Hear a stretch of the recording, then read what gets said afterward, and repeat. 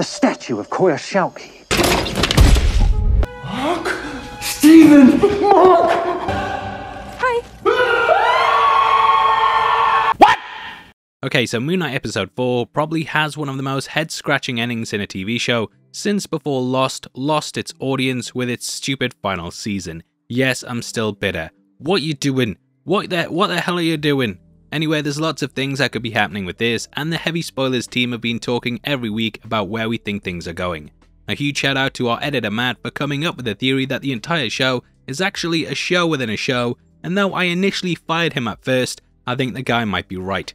Every week there's been more and more evidence towards it, and throughout this video we're going to be breaking it all down with some of our other theories about what's really happening. So sit back, hold on to your butts, because shit is about to get weird.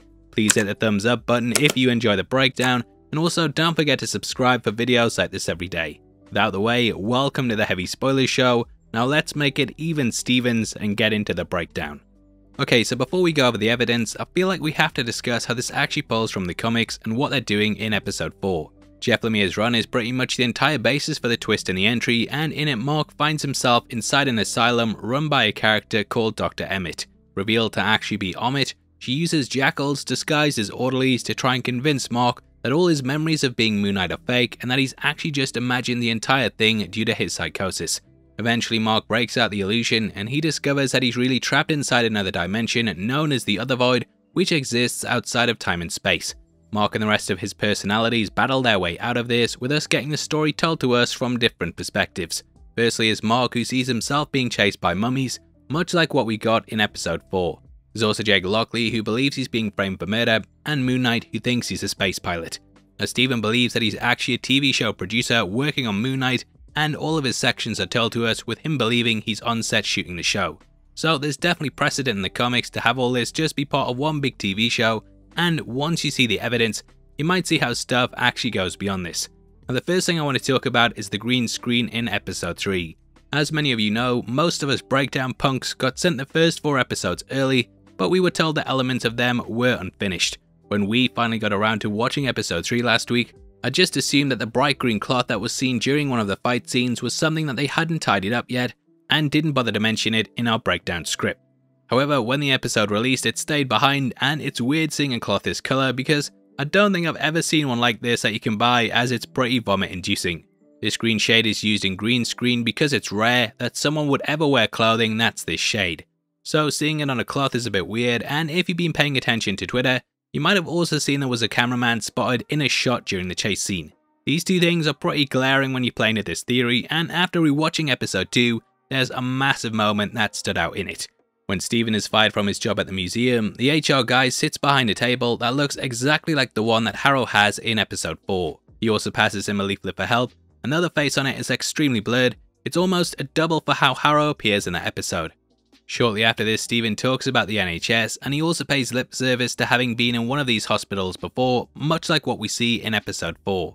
Now the only way for this to all work is if there's some truth to what's happening in 4, and potentially either the fourth wall will break and Stephen will reveal he's a show producer slash actor much like the comics, or he'll be in an institution.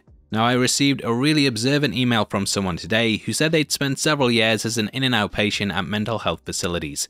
They said they felt uncomfortable sharing this on social media, so I don't want to use the person's name, but I'll add it as a pinned comment if they get back to me and say it's okay. They noticed several things in the series that also pop up in the hospital that we didn't really pick up in our initial breakdown. The first being that when Stephen leaves his flat, he runs into a man with a cart full of brooms, and a pushcart like this is almost a constant in a hospital setting. They also brought up the orderlies Bobby and Billy, who appear in the hospital and also the comics. When they took him to Harrow, they unlocked his handcuffs, and Harrow says he just wanted to better understand the situation. This entire scene is the same way that a patient would be introduced to their new home in a hospital by their psychiatrist. This includes people sitting in the background discussing things on meditation pillows, and also the area with everyone watching calming nature films. A common practice is to give a patient food from the same line as the others to show to save space, which is something that also happens. Now the entire 4th episode could be an allegory to Mark working with Layla to get into parts of the hospital that he shouldn't be in. With Harrow's words of not being able to help someone that can't help themselves, it feels like he's riffing on common practices used by hospitals. The death scene itself could also be a metaphor for being sedated, and yet it all seems like that's the kind of thing they're doing. I'm not sure whether we will completely go that way, but it's definitely worth talking about, and I kind of feel like more evidence will pop up as we go back through the episodes and rewatch them. Now there's also the third personality, Jake Lockley, who has been teased at a lot in the last 4 episodes. The latest one ends with Mark and Steven being reunited, and it seems like Jake is locked away at this point, but no doubt he'll come bounding out as they rely on more personalities to help them get out of there. That's really where I can see things going next time, and Jake seems to be far more brutal than the other two. With them both denying killing those kids in episode 3, it only leaves him as the guilty party, and we have had other hints towards him.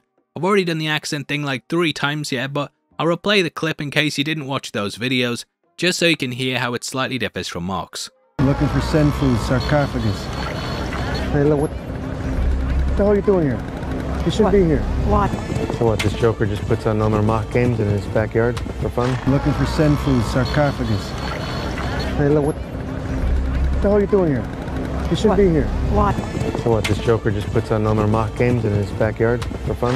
Now there was also the taxi which Jake drives and the date from episode 1. Mark is of course married to Layla and he was trying to keep a low profile, so I can't see him organising a night out with a woman at a steakhouse if he was still trying to keep things secret.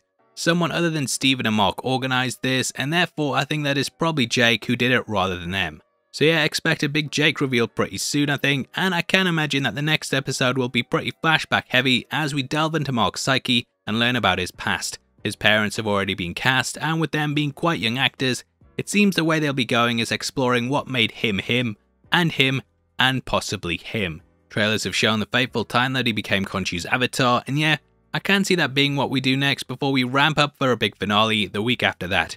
Now this will also allow them to introduce Raoul Bushman, who has been hinted at in this series. In case you don't know, he's the guy who Mark went to the dig site with, in which they unearthed the Temple of Khonshu. Realizing he could get rich, Bushman killed everyone there and then he beat Mark within an inch of his life.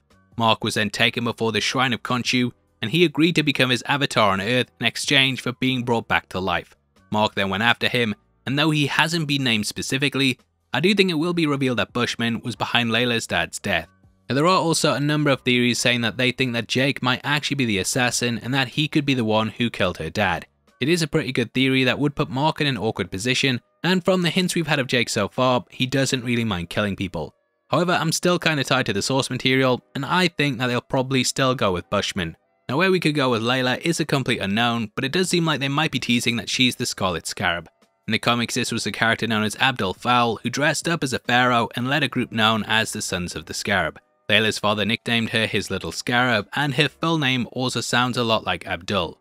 In episode 3, we learned it was Layla Abdullah al-Fawli, which does sound quite similar to Abdul Fowl. In episode 4, when we cut to her in the asylum, she also gets up close to Mark, and you can actually make out a red scarab marking on a thimble that she has on her finger.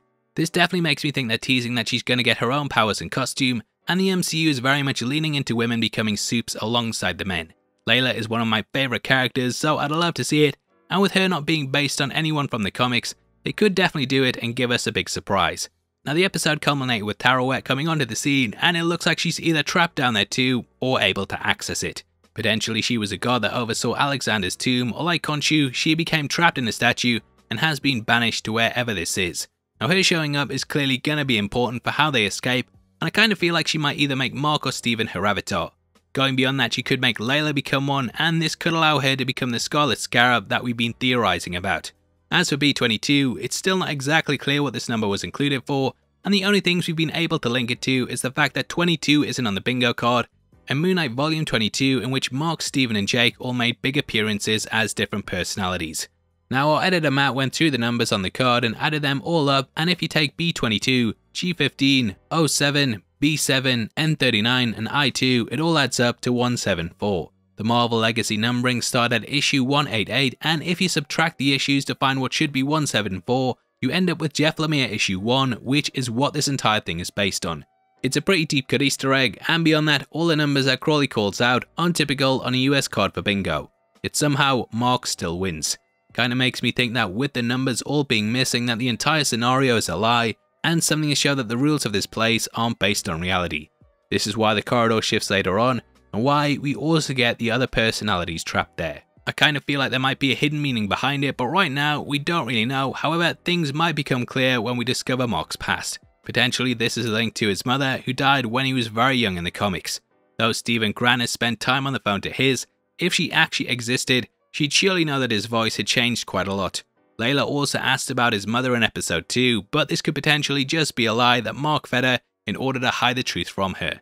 I definitely think there's more than meets the eye with her that we will likely explore as we get further into the series. We have just 2 episodes left, and what I love about the show is that no one can say for definite exactly where it's going.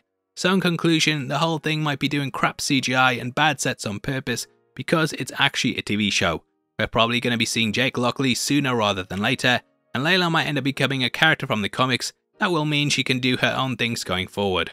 Lots of things to discuss, and I don't know if I'm wrong or if I'm right, but I just had to give my initial theories after watching the whole thing play out. It's going to be a long wait for episode 5, but in the meantime I'd love to hear your thoughts and theories in the comments below. You probably have better ones than me, so make sure you drop them and call it before we get to next week's entry.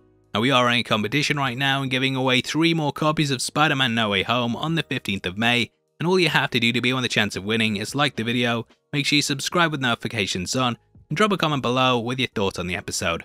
We pick the comments at random at the end of the month, and the winners of the last one are on screen right now, so if that's you, then message me on Twitter at HeavySpoilers.